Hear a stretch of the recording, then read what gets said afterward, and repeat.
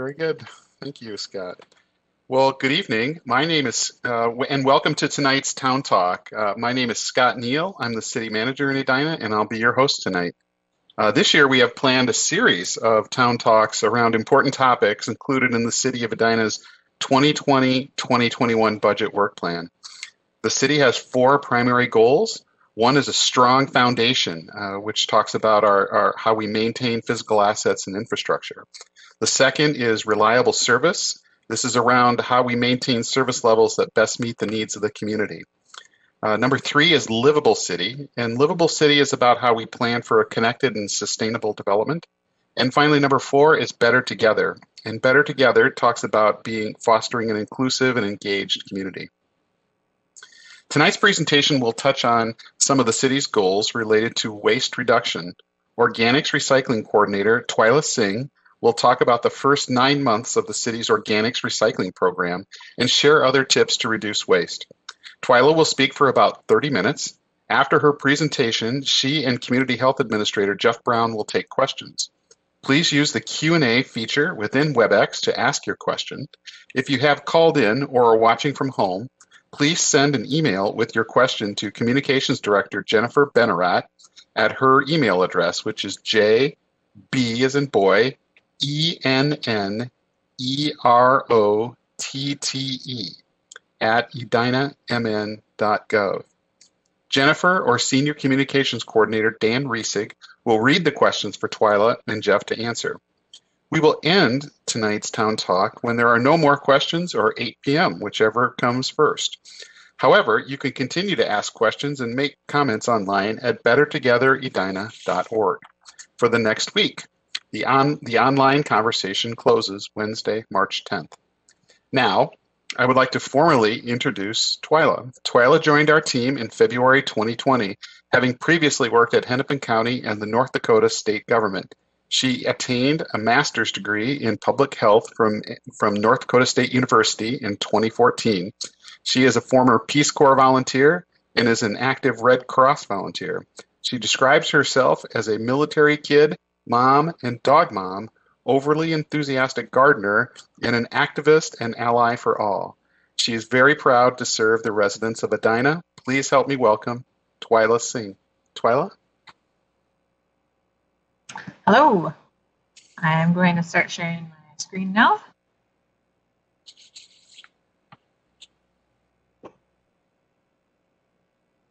Okay, well, thank you everyone for joining me this evening and being engaged on this topic. This is an important topic, obviously, to me. And I can't believe it's already March and already starting my seeds for my garden in phases. My goal here tonight is to discuss why this program exists and how we're doing as a community and what the future looks like, and answer as many questions as I can. This presentation is a basic overview, but I expect that there will be detailed and exacting type of questions provoked from it. So please know that I am available to help find those answers if we don't have them readily available. And if we can't find the answers, I will connect you to somebody who does. And we do have our own hashtag, Edina Recycles. So if you do use social media, we would love to see what you are doing for recycling and organics recycling, especially with upcoming Earth Day. Make sure you use this hashtag so we can see what you're doing. I am really lucky to be embedded in our stellar and super dedicated health department. Our department is fully committed to delivering essential public health services, in which waste management and environmental health protection are just one of many. The team is luckily very tolerant of me filling up my cube space with boxes and bags and recyclable materials and stuff for displays. And I often dig through the garbage cans in everybody's cubes to do recycling audits and pull out things for display, just like random things. So I'm pretty sure they're really glad that I'm working from home right now, usually. This quote is really important to me. This is a quote that I live by. We do not need a handful of people doing sustainable living perfectly. We need millions of people doing it imperfectly. I will never be able to live a zero waste lifestyle. Just it's not in with my family to do so. Many of us never will, but we can try and we can improve our current living practices, and we can learn from our mistakes, leaving a better world for our grandchildren. And I would like to leave a better legacy for my grandkids one day. And that's what called me to this role at the city, the challenge of steering a new behavior to make an impact on our planet's health. I thrive on discovering small, sustainable changes that can lead to a cascading effect. And for example, one of those things is backyard composting, something that I picked up a couple years ago and now is kind of an obsession. It took a really long time in Edina, 20 years plus, to get to where we are now in terms of just basic recycling. And I'm talking about traditional recycling, aluminum cans, cardboard, and glass. We have a very nifty timeline on our website, and I'm going to share that with you now and show some highlights from that too. Hopefully, I'm able to share that.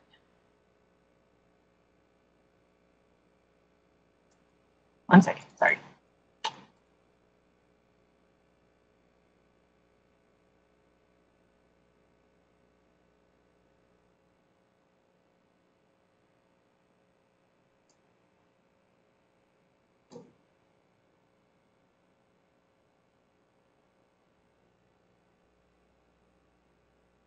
Okay, hopefully that's working now.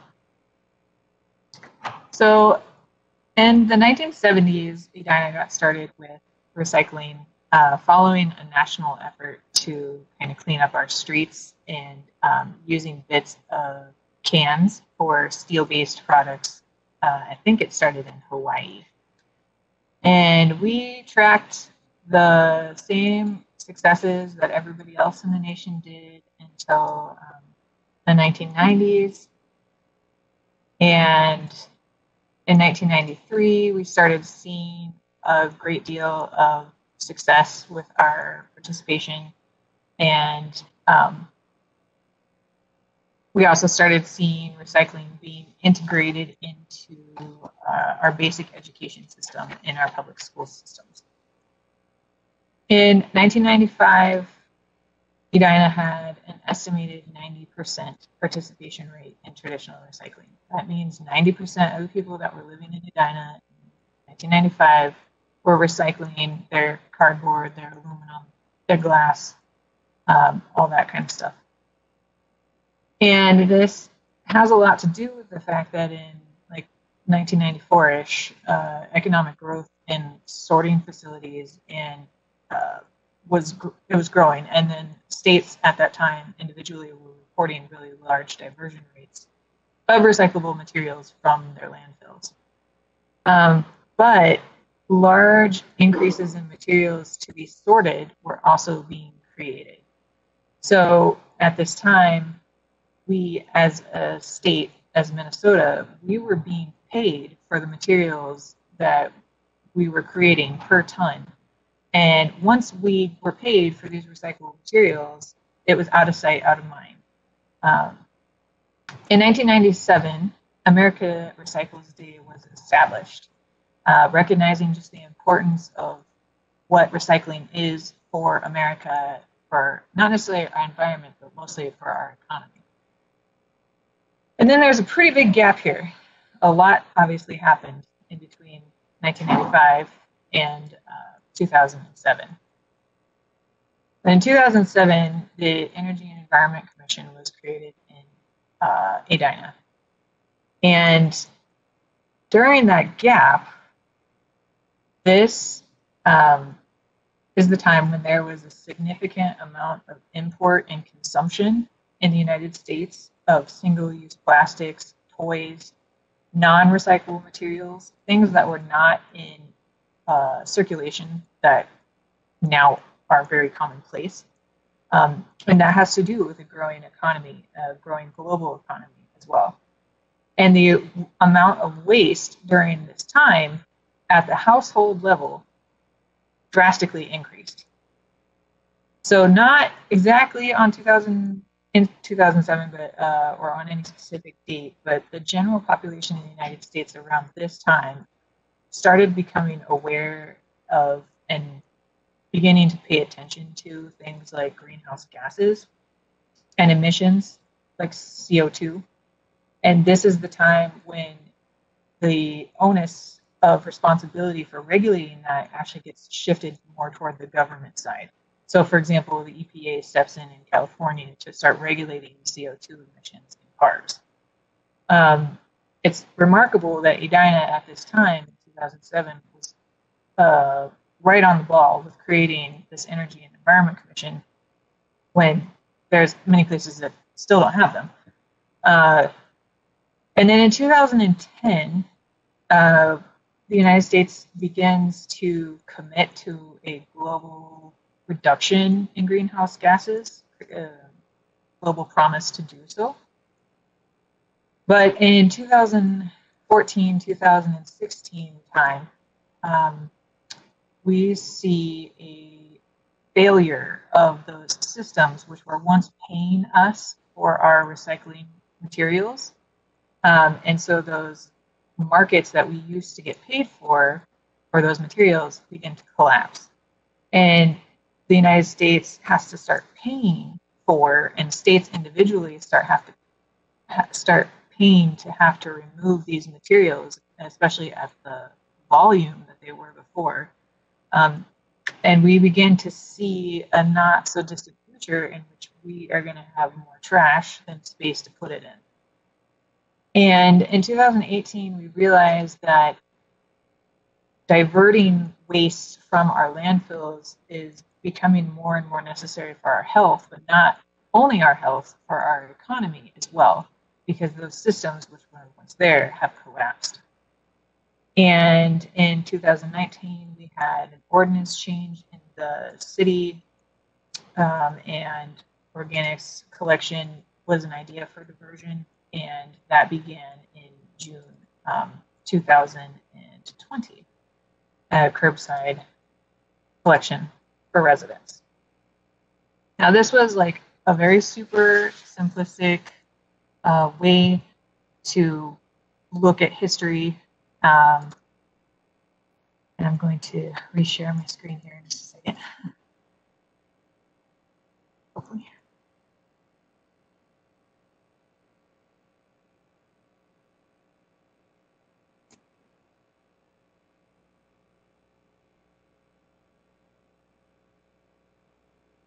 Okay. And there's a lot more to all of that very basic story that I just laid out. But it's important to note a couple of things from that, which is one, there is no national recycling policy. Everything that is done around recycling and organics recycling is all done and mandated locally. It's locally designed or locally implemented, and that's where the City of Edina's program is considered unique, because it was designed here by our commission and our city council. And we don't have, as a nation, the luxury of getting another 20 years to get everybody on board with waste reduction and organics recycling. The picture that you see here on the slide is from the Independent Energy and Recovery Center, also called the HERC. It's one of the few, very few, local sorting facilities which are left. And they do burn our garbage for energy recovery, and they sort out things like aluminum cans like you see to be recycled. But these energy recovery centers are still major sources of pollution in our county, and they are at full capacity. They cannot accept any more hauling contracts, and they cannot accept any more volume of materials. And we just had a burner close in the state, and the financial stability of these type of places is not always the best. So it's at a turning point right now, or a pinch point. Currently in Minnesota, we only ship out of state a limited amount of our trash and recyclables. We do have some very good local remanufacturing businesses and industries, but still only 2 to 4% of what goes inside of those blue bins at your homes can be repurposed or remanufactured into reusable products. Everything else has to be broken down and turned into chemical sludge or burned. Things like glass, which we used to have good markets for nationally and locally, have dried up. Like, those markets are just not there anymore. Mixed glass is pretty much valueless. And so now it costs us more money to recycle these items than it would be to just trash them. Our recycling is too contaminated with these non-recyclable materials that I mentioned earlier, like plastic bags. And so now it's very difficult and costly to sort them out and do something valuable with them. If we cannot reduce the volume and weight of our garbage, we are going to have to build new landfills, which all of us as taxpayers are going to be on the hook for. Additionally, shipping garbage out of state is going to increase costs for haulers, and those costs are going to be directly transferred onto customers like us that need those services and which are required to have at a residential level. Preventing food waste and diverting food waste from landfills is a top priority for climate change prevention. Food waste is heavy, and it does not belong in a landfill. If you think about like a delicious late summer watermelon, and think about hauling that from the grocery store to your car, to your house, into your kitchen, to your cutting board, I mean, that's a heavy piece of fruit. And food waste makes up about a quarter of the weight or more of our garbage in Minnesota. I'm not talking about like all the United States, I'm just talking about locally. This is despite the fact that almost all grocery stores have some type of hog to farmer program where they try and divert all of their food waste to farmers. And that we have so many fabulous local food pantries and food rescue operations that try and save as much of that food as possible. We're still creating a lot of food waste, which is going to our landfills. And one common question that I get is, why can't organics just go to the landfills? And won't they just break down inside the landfill? Well, landfills are not intended to break down anything. That's not what they're designed to do. They're designed to essentially be large and smelly storage devices. Organics in landfills emit more methane than CO2, and methane is far more potent as a greenhouse gas than CO2 is. Our organics that we have in these landfills could instead be composted and turned into usable, valuable products, for which Minnesota is thankfully building great markets for. One example is MnDOT. For the past almost 20 years, they have been trying to find ways to use compost in their projects, and they've been very innovative about it, and they've been pushing for it, and they're still pushing for it. They are using compost to augment green spaces, replenish very thin topsoils, stormwater runoff reduction projects, and they're also looking at it to prevent salt damage on our roads and capture some of the phosphorus that gets run off from fertilizers. I mean, they've got all sorts of innovative projects, and they're very excited about it. And there's a lot of new technologies which are coming out to make that a possibility in our future. By 2030, which, folks, that is just around the corner here, Minnesota and Hennepin County have set a statewide recycling goal of 75% of our waste. Organics has the highest potential for diversion. The curbside organics collection program in Edina is specifically targeting this easily divertible material because 100% of what we put inside of those green carts can be recycled.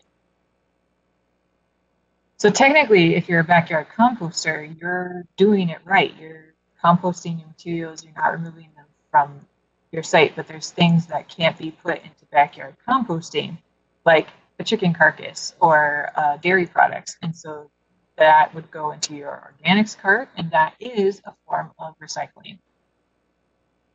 Organics in Minnesota cannot be dumped into landfills without special permits, which the Minnesota Pollution Control Agency, or the MPCA, is extremely stingy about handing out. And the state and county have mandated that every city at least offer some type of organics collection service by January 2022. Again, right around the corner. And this is exactly what they did 20 years ago with traditional recycling. They made it a program that everybody participated in, and it took 20 years to get everybody up to a 95% participation rate.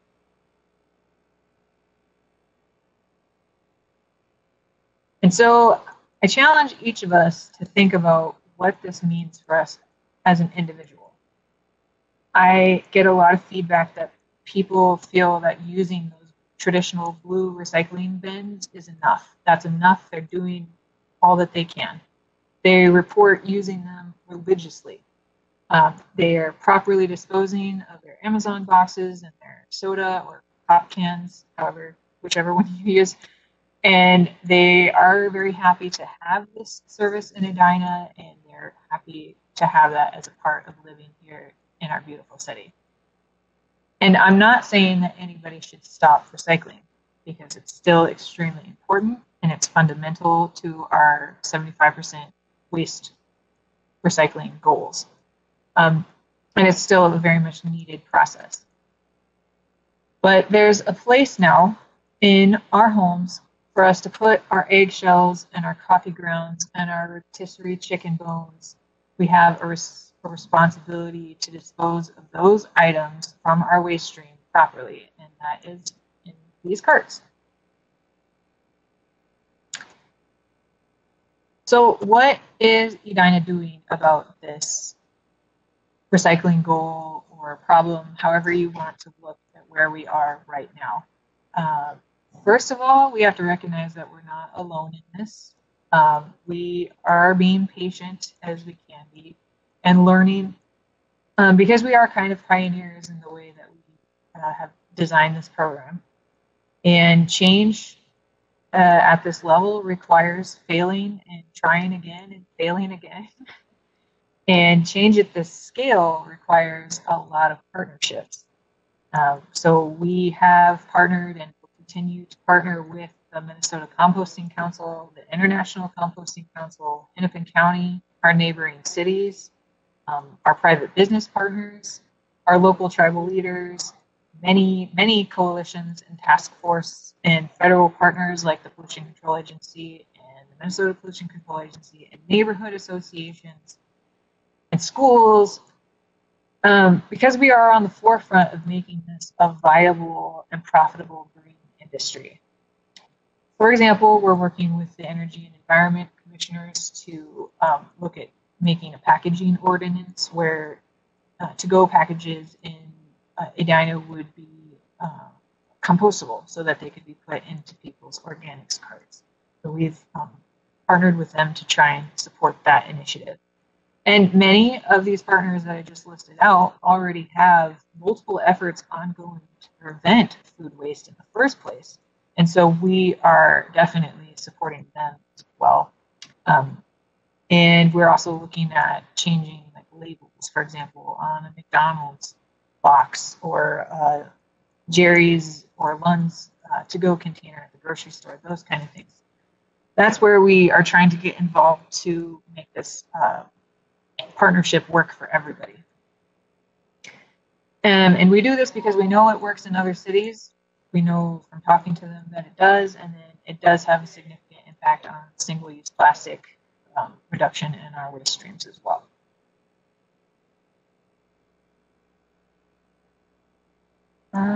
So we are, as a city, doing okay. We are currently seeing about 4,000 to 6,000 households set out their carts every week.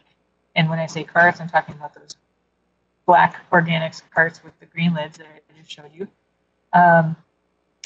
Some day of the week routes set out their carts at a higher frequency and volume than some other day of the week routes. So, for example, Monday and Wednesday routes tend to have more stops than Tuesday and Friday routes right now.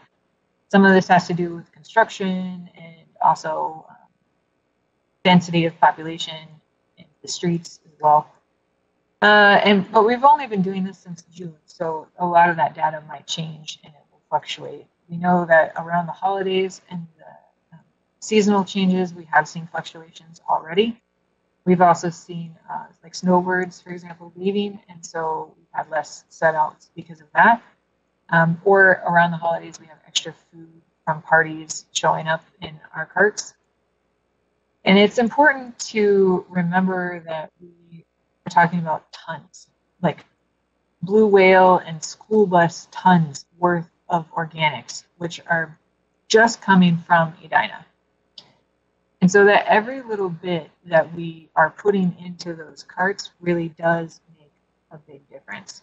For a first-year program, a 30% participation rate is really good. It's taken other cities a little bit longer than that to get to where to get to that. And we started out in Edina before this program was implemented with 1,100 households privately contracting for this service at their homes. So we're seeing big numbers compared to that, which is good. I would like, if it's possible, to see at the end of 2021 our participation rates increase to 50%. I know that's asking for a lot, but I think it is possible. We are currently diverting 20 to 30 wet tons of organics per week from the landfill. And we know that one dry ton of food waste creates 65 kgs of methane from decomposition in the landfill. So we know that we are preventing thousands of kgs of methane emissions per week. So every single person that decided to put the moldy slice of bread into the organics cart last week is combating global climate change, one dog slice at a time.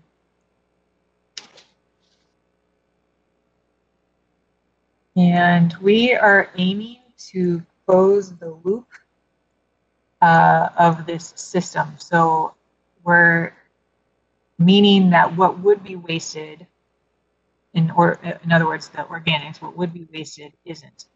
So our contracted partners, Beercont, are emptying those organics carts every week, and they are on the front lines of making sure that the materials which are collected are not contaminated. And then our city is using compost in engineering projects and public works projects. It's actually in the rules that they follow to use a certain percentage of compost in these projects. And that could possibly change or increase in the future.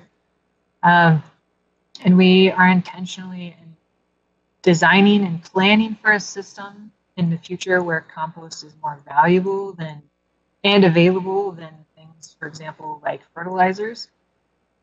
We want to return compost products back into the city at fair market value, and that's because these commercial composting facilities which exist are private businesses, and so they need the revenue from from cities and from local governments and stuff to be sustained. And there aren't that many of them, unfortunately. So we want to see those markets build. And we are also closing the loop by hopefully bringing in compost for our residents at the city to use in their own gardens. That is a goal of mine. And so making sure that this waste is never wasted.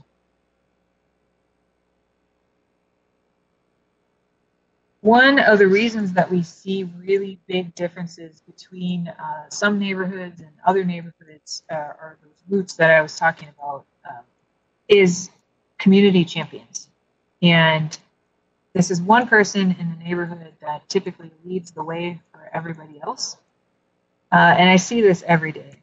There's, for example, an elderly champion who's a product of a generation that wasted absolutely nothing because they really couldn't, and who's willingly open to challenge his neighbors and have those really uncomfortable conversations with folks about like why they're not using their cards.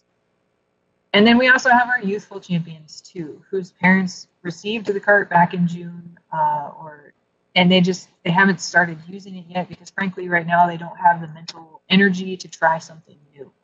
Well, those young champions are creating systems in their households and at their schools where they can get their families to participate slowly. And that's great because after all, these are issues which are going to affect their future success. And I'm constantly searching for and wishing to support community champions. I think it's very important because one, nobody wants to hear from me all the time. And those are the people that like people actually want to listen to and talk to and engage with. And luckily, Vercont is also a great source of education and championing as well of these issues. So for our champions, a few important organics recycling reminders. One of them is just a basic, your cart is picked up every week, the same day of the week as recycling. So if you have every other Tuesday pickup for recycling, your organic cart gets picked up every single Tuesday. You do not need to bag it, and fancy bags are not required. There's no reason that you'd have to, but it is recommended for certain things. For example, like meat and dairy products, which get pretty stinky. And you can use brown paper grocery bags or like lawn and leaf bags are highly recommended. Human waste, pet waste, and yard waste are not allowed in the organics cart right now. The yard waste is not our choice. That is a pollution control agency rule. I wish it was not this way, but for now, can't put yard waste into our carts.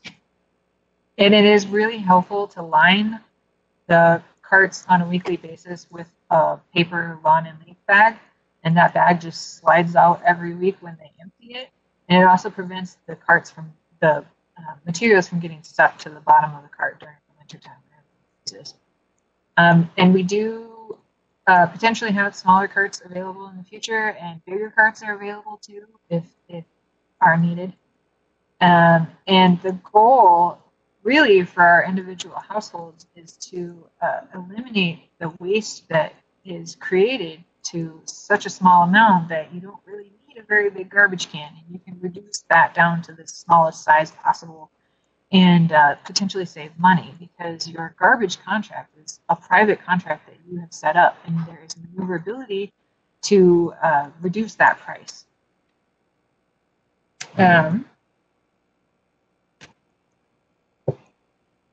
So what's next for this program and for myself?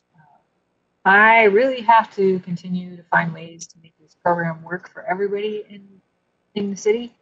I have to engage with our high-density multifamily housing complexes, which are all over Edina.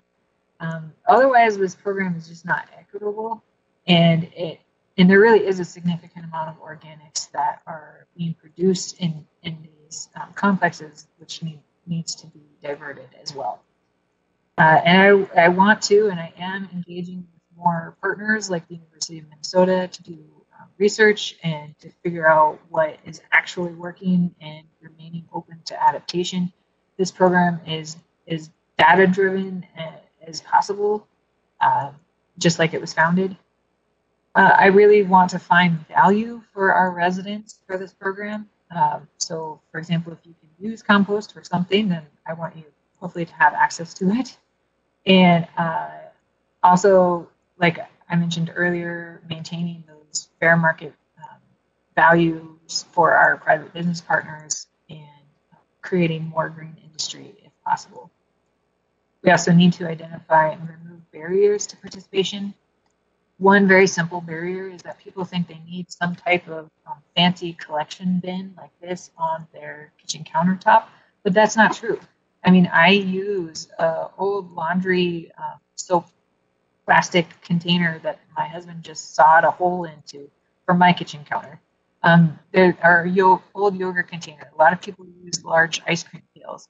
So if thinking that you need a fancy kitchen countertop bin is a barrier, I want to let people know that that's not the case.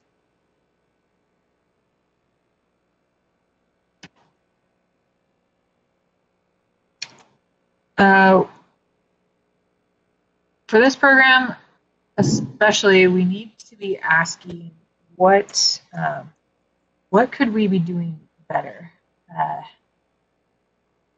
Reduction and prevention of waste really should be the ultimate goal for all of us. And it's not just food waste, but like waste in general.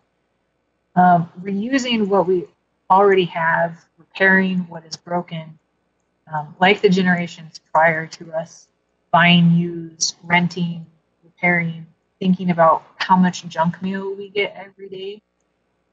We really could be doing better with that. The amount of waste that our holidays alone produce is astounding, and so many of our celebrations revolve around food because we all love food. And our holidays tend to increase the tons of organics which are put out because we're wasting food during that time. Our holidays really need like a culture shift, but I doubt that in the future that we are going to be consuming less. So we'll probably be consuming more. And the question that we have to ask ourselves is, how do we consume smarter? So for our programs, especially in Edina, we have to question everything. Like contamination is one of maybe the single biggest risk to the success of traditional recycling and organics recycling and waste management in general. The materials that we put into our organics carts have to be commercially compostable 100% of the time. If you are not sure if it can go into the organics cart, it is always best to just put it into the trash. Not the recycling bin, the trash, because contamination in both of those carts is causing costs to increase and systems to fail. So we should try to avoid this idea that just because it says like earth friendly on it or biodegradable or made from recycled content, that it belongs in one of these recycling bins in our homes. If you are not sure about an item, there's places to go online which are reliable. For example, the How to Recycle web address here. A lot of Amazon packages will have this label on them now to kind of direct people how to recycle this. If you shop at Costco, the bottles now say that you need to remove the labels and take the caps off and put them back on. Or, like, there's specific directions about how to recycle the products which we are buying. And then for our organics program, we want things to be BPI certified, or this is certification from a nonprofit which says that it is commercially compostable. We should be thinking about how to properly dispose of and recycle products before we buy them. And we should know where to go to get that information. Just because it goes into one of our carts at our homes doesn't mean that it's not our problem anymore. And we also all have to recognize that we're on, all of us, a different journey to this path of like zero waste, which is what I was talking about at the very beginning. We're not going to get all of this done today, and we're not going to get it done in our lifetimes. And we can't do it alone. And your city government is here for this, to support you. And Grace Lee Boggs said that activism can be a journey rather than the arrival. I recognize the privilege of our food systems, especially regionally. And we have to recognize that some people cannot live an eco-friendly lifestyle. Some of our neighbors can't afford to waste food, and we can't afford to not recycle our wasted food, because 8 to 10% of the greenhouse emissions which are emitted from landfills are from food waste. So there were some questions submitted to us for the town talks, and I have them here, and I will take a stab at answering them. The first question is, we are very happy to be part of the organic waste recycling program, but we're wondering if there might be a more efficient fuel saving and pavement saving process for collection. And even on our very best days, we only have 3 bags of recycling. Could we brainstorm ways to consolidate organics? So the answer to this is yes. There are several housing associations and neighborhoods that have banded together to retain only 1 or 2 carts, which everybody shares. That's absolutely acceptable. Some neighborhoods prefer to only have 1 large dumpster. Of course, space is an issue, and you have to work that out amongst your neighbors. And then some people transport their organics to their mom's house on Sunday for Bean Sunday. Like, you have to find what system is going to work for you. But just keep in mind that those trucks are already on the road to pick up waste and recycling, and we're not going to be saving anything by not picking up our organics at this point. However, switching our trucks to electric would be really great for the future. The next one is, will the compost which is being created be available for Edina residents for gardening? And my answer to this is yes, this is part of the plan. I myself am a gardener, and I really know the value of compost in creating higher yields for my garden. So that is more to come in the future. And then the third question I got was, how can this program be expanded to multiple unit dwellings? This is one of these things that I'm not working on alone. This is a county and state engagement issue, and we are trying to get organics recycling, just like regular recycling, into all of our multifamily homes. So that is something that hopefully will be required in the future in Edina. The cost typically is not the issue for these apartment complexes and stuff. It's typically pretty cheap to just add another bin or a collection service for residents. Contamination and space are usually the biggest issues. And the last question I got is a little lengthy, but it's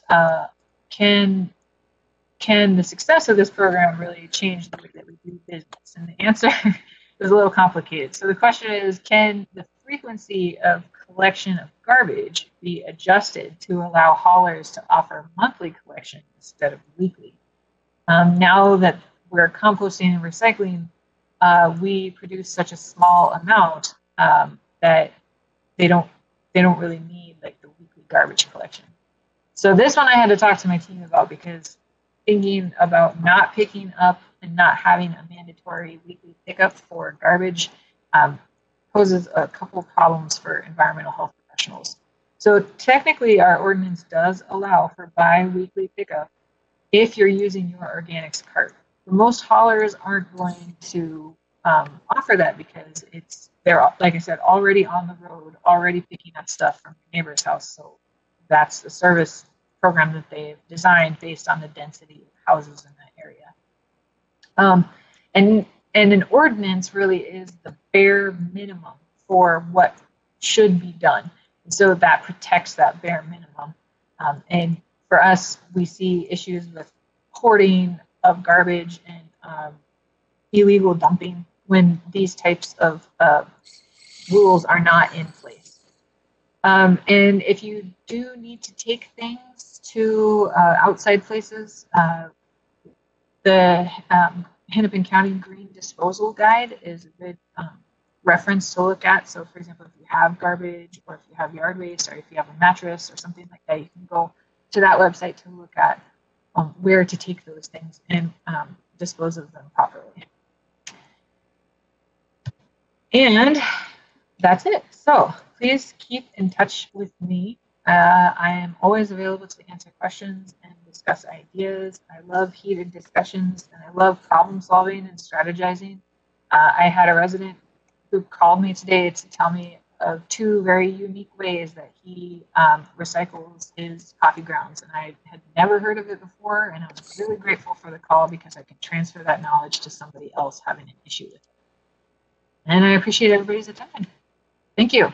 Great. Thank you, Twyla. And we have about 15 minutes left, and we've got Jeff Brown with us as well. Jeff is our Community Health Administrator. And we can take questions. We've already had some questions that were submitted, but we can take additional questions submitted through the Q&A feature on WebEx. So I'll ask our Communications Director, Jennifer Benarat, or Dan Riesig. Do we have any questions? We do. The first question we have tonight is, can we opt out of this program, and why or why not?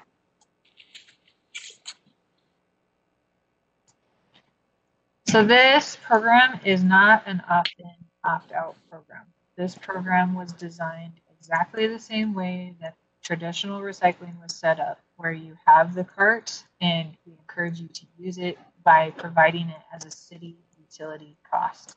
So we have that charge show up in your overall recycling charge for the city itself. Really, the reason why we decided to go that route is because we need maximum participation. Based on everything that I said tonight, we need everybody in the city to recycle every ton of organics that we can. So, I mean, we're picking up 20 to 30 tons of organics every week, but we're still putting out thousands and thousands of tons of waste every week. So we need that. We need to take that chunk out of our waste stream.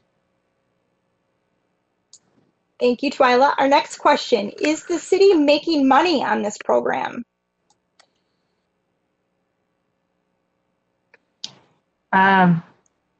Hopefully I'm answering this in the spirit of what this question means, but the answer is no. We have to pay the hauler to do this service. So this fee that you guys are paying goes to pay the cost of taking these organics to the facility and back.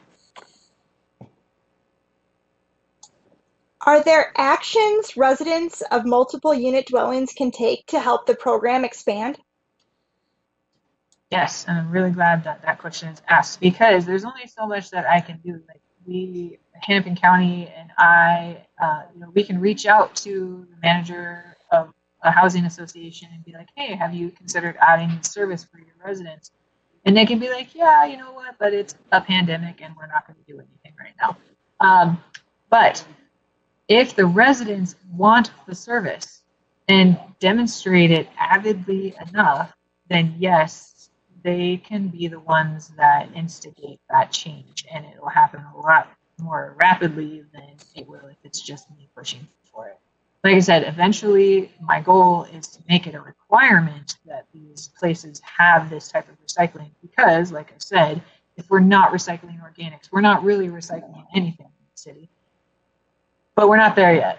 So right now, if you are living in a multifamily home and you do not have this service and you want it, ask for it. And keep asking for it until somebody listens to you.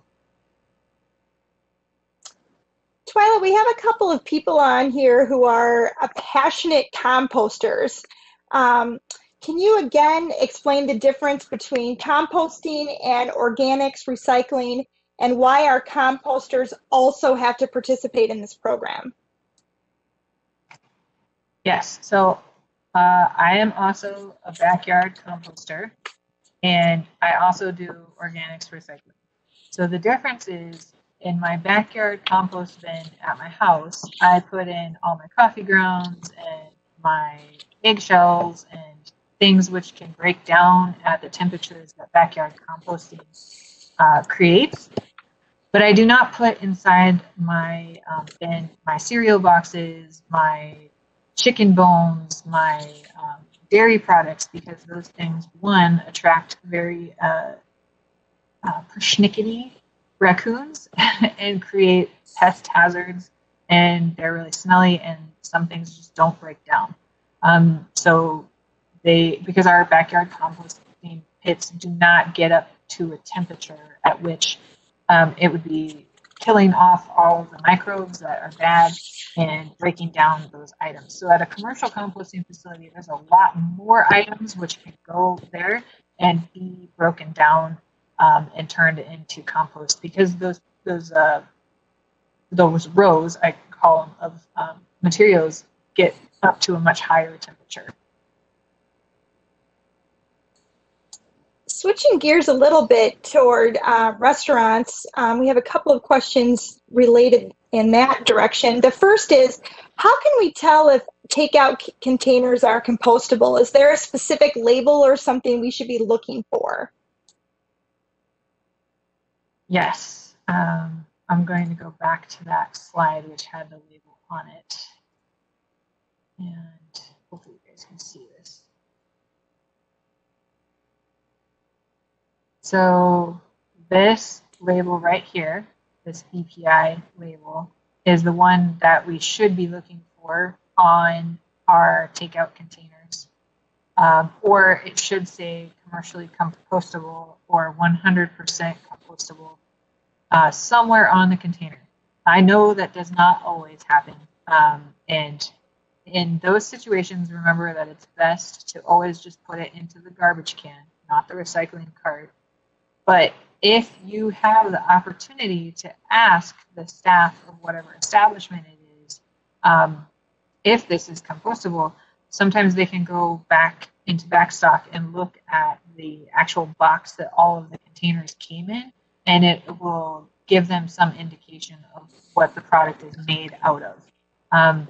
So it will tell you, hopefully then they would report back to you to tell you whether or not it's compostable. Some companies are really switching gears on this, and they're making almost everything compostable.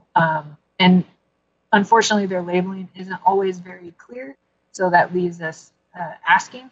But the more that we ask, the more that they're going to want to put those labels on there. So, for example, McDonald's just came out with a great new fish fillet sandwich, and I really want to try it. And somebody asked me today if the container that it comes in is compostable, and I don't know, because it doesn't say anywhere on the box that it is.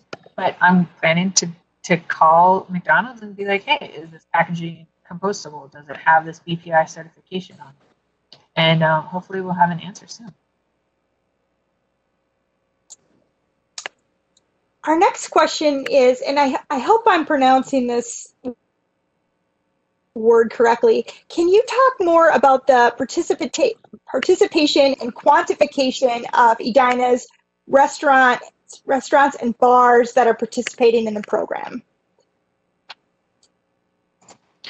I can, but unfortunately, everything I'm going to say is completely out of date because of the past year and what has happened to all of our restaurants. So we do have many restaurants in Edina that are participating in the green business program, and they have switched a lot of their to-go containers to compostable products right now, and that is something that they either did voluntarily or they got a grant for to start. And then in like the back of the house of the restaurant, they will be doing organics recycling as well. Unfortunately, one of the issues that these restaurants are coming up against is supply. Restaurants don't typically keep a huge inventory of things inside their restaurants because they don't have the space for like a whole room's worth of to-go containers. And then during the last year, to-go orders became so prevalent that like the stock of compostable items just kind of dwindled and they were really hard to get a hold of. So unfortunately, we're not regulating that in any way right now, just because we can't, and the pressure on the restaurants is too great. But eventually, when the supply chain bounces back and hopefully life is back to normal, we can be in the restaurants helping to get everybody on board with those programs. And hopefully that answers the question. We have a few comments asking maybe for some tips on how to deal with the storage of 3 cans. Now with the trash, the recycling, and the organics. How do you respond to that, or what tips do you have for properly storing of 3 cans now in Edina? Yes, I'm really glad you guys asked me this. So this reminds me that on our webpage is a bunch of FAQs, and that is one of them. I was going to show you my screen, but that didn't work. So, so if you have reduced your garbage can to the smallest size possible by diverting as much of your organics as you can to the organics cart and everything else to the recycling cart, you still have 3 cans. Some people have 4 cans or more because they have a yard waste can. So one of the things we recommend is that you can switch over to leaf bags, like lawn and leaf bags for your yard waste service, and then you don't have to have that 4th can. And then I know that a lot of people have much smaller garages in older homes especially, so we do have the allowance for people to store their carts outside of their garages as long as they are within 5 feet of a dwelling, so a shed or a garage or a house. People do consider it unsightly sometimes, but the fact that you're using your organics cart should make you cooler. So that's my tips and tricks for that. Jen, we have time for one final question, I think, tonight. You know, Scott, I'm not sure that I see any new questions. Dan, did I miss any that you see? I do not see any either as well. Looks like we covered most of the questions. Okay. Well, then that's all we have for tonight. As a reminder, you can continue to ask questions and make comments about transportation and traffic in Edina online at bettertogether.org. You could also make comments about our organics recycling program as well. The online conversation closes Wednesday, March 10th. Other town talks that we have planned for 2021, the next one is coming up in May, and it's regarding the topic of sustainability. In July, we'll take a look at Edina's changing demographics, and in September, we'll take a look at the city's fire department operations. I hope you all will participate in those town talks as well.